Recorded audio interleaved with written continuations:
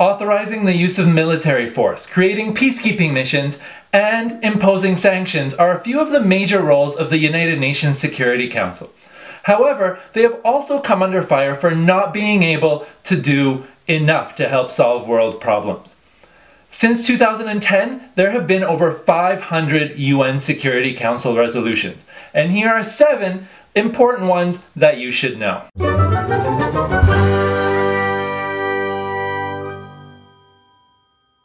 The first one, UN Security Council Resolution 1973, was signed on March 17, 2011, and it authorized military action against Muammar Gaddafi in Libya. It started a NATO-led mission to end the Libyan civil war, and Gaddafi's government was overthrown after 7 months of the mission.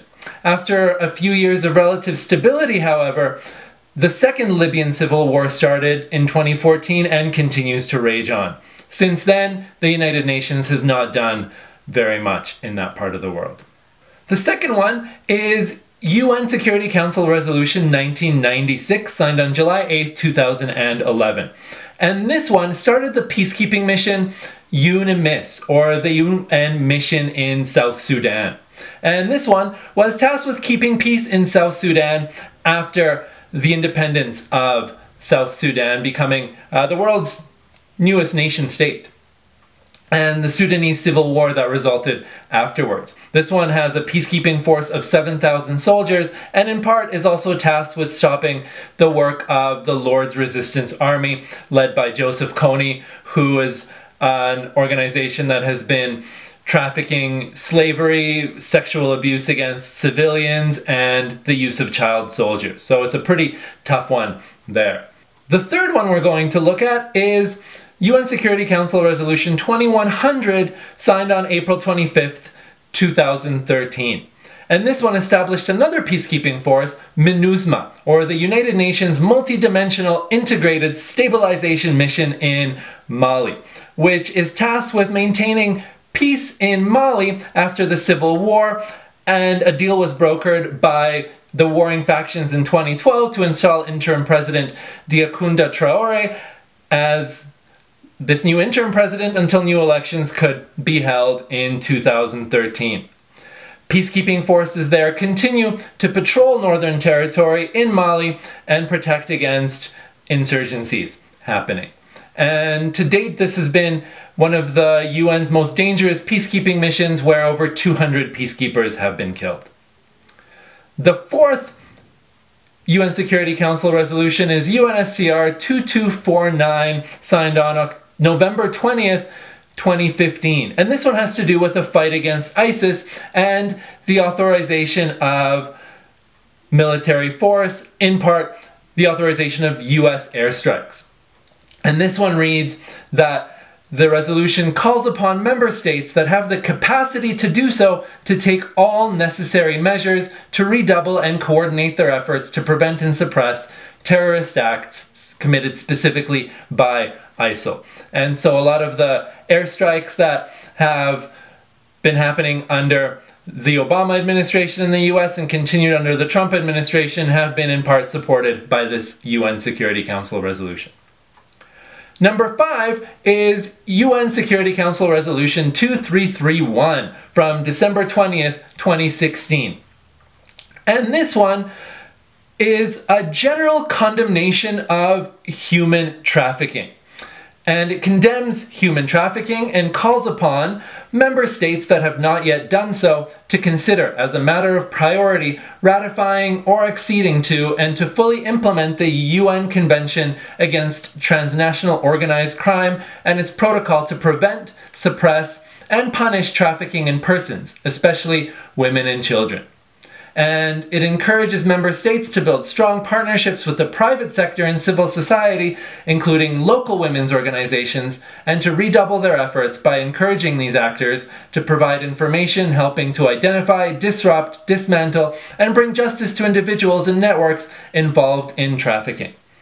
So this one shows us a really noble cause that the UN is trying to accomplish, but it doesn't necessarily have any means of actually enforcing a UN Security Council resolution like this. But what it does is it does offer states an idea of what the best practices are in order to try and minimize human trafficking happening in their countries.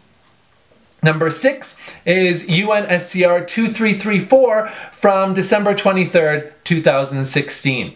And this one has to do with the legality of Israeli settlements on Palestinian territory.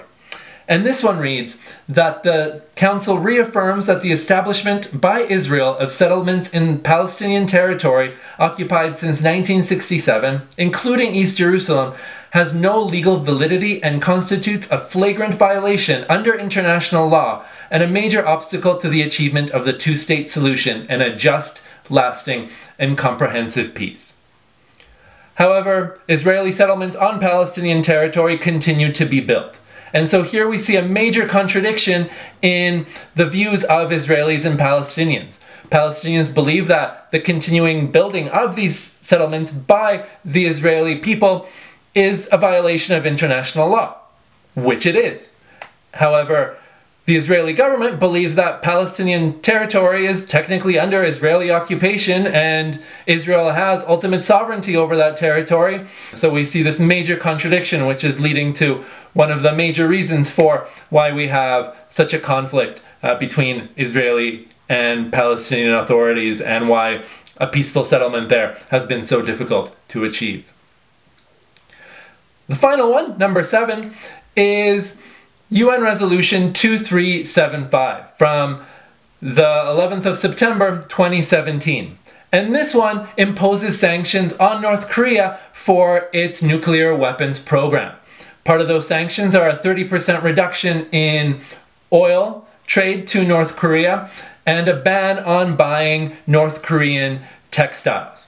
However, we've seen criticism by the United States that China, for example, is breaking these sanctions. And while we see that the UN doesn't have an ability to really enforce protocols like this, and China can still end up acting in its best interest if it feels it has the right to do so. We'll leave off with one UN Security Council resolution that maybe should be part of what the UN Security Council here should be doing. And I got this idea from one of my global politics students, and that there maybe should be a UN Security Council resolution starting a peacekeeping mission in eastern Ukraine, where there's been a conflict between Russian-backed forces and Ukrainians over territory in Crimea and in the Donbass region, which continues to see violence as a result.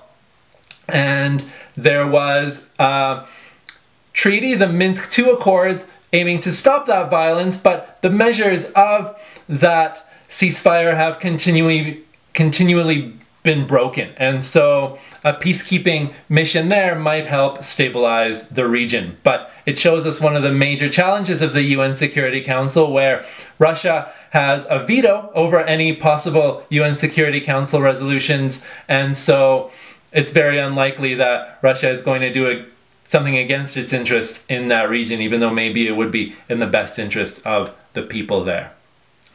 So with that, we've seen examples of UN Security Council resolutions that fit all of the major roles that the Security Council is supposed to play, from peacekeeping to authorizing military use to authorizing sanctions and so on.